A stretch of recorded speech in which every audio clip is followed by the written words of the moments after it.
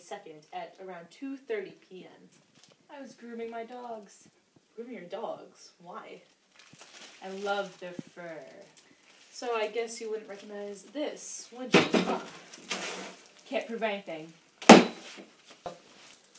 Why have you brought me here? So, Scar, where were you November 22nd at around 2:30 p.m.?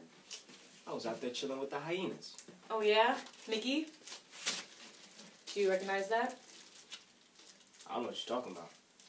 This looks like a pretty good apple, so... No, don't touch the evidence.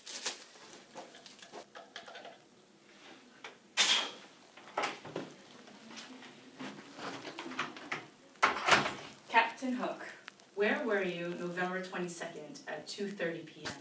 I was in Neverland, chasing Peter Pan, of course. Really? Do you have anything against Lotso Huggenbear? Lotso.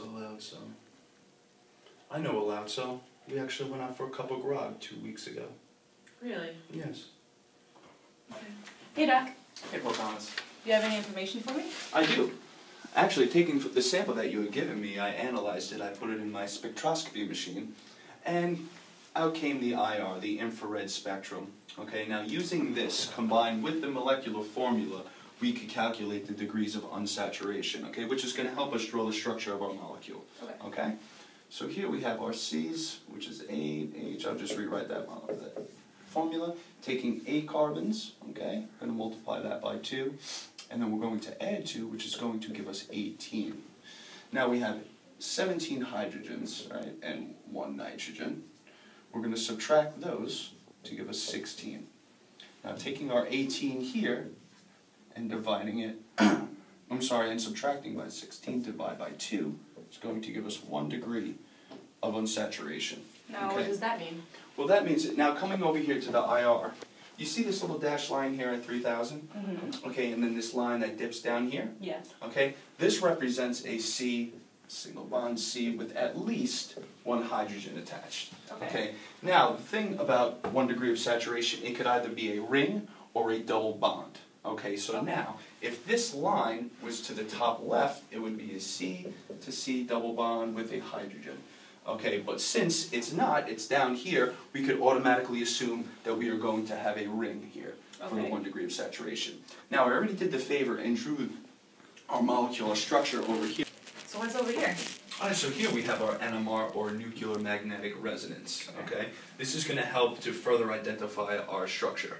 Okay, so here we have a 3. This is represented by this carbon here with 3 hydrogens directly attached to it. Okay. Okay, so now from there we look at the carbon directly attached, which has 2 hydrogens.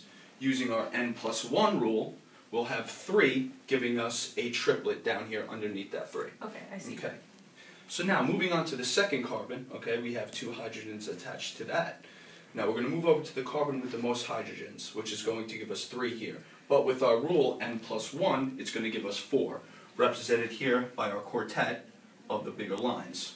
So what do those little lines mean? Those little lines are represented here by this carbon here with the 2 hydrogens directly attached to it, giving us a doublet on each one of those individual lines. Okay? Moving on to the 4. This is where it gets a little complicated, okay? Alright. So now, this 4, okay, represented here by this carbon with 2 hydrogens. Now, typically we would have the 2 up here. I just rewrote it up here to make it, a little easier to understand, okay? So we have our 2 here represented by this carbon, okay? Now, moving over to this carbon directly attached to it, it has 2, okay? Now, with our n+1 rule, will give us 3. So that's represented here by our triplet. Okay. Now, moving on to the carbon here with only 1 hydrogen directly attached to it, okay, is going to give us a singlet line on each individual line. Those little lines. Those little lines, exactly. Okay. Now, since this carbon up here is in the same situation this carbon's in, we're going to do the same exact thing.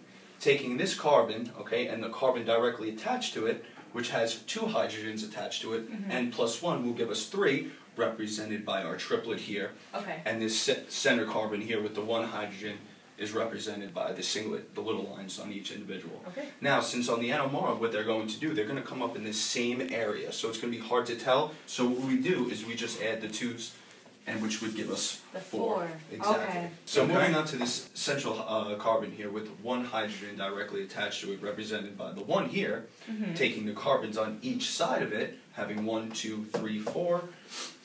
Using our n+1 rule, we have a quintet here represented by the 5 lines. Okay. Okay, now moving on to this carbon here.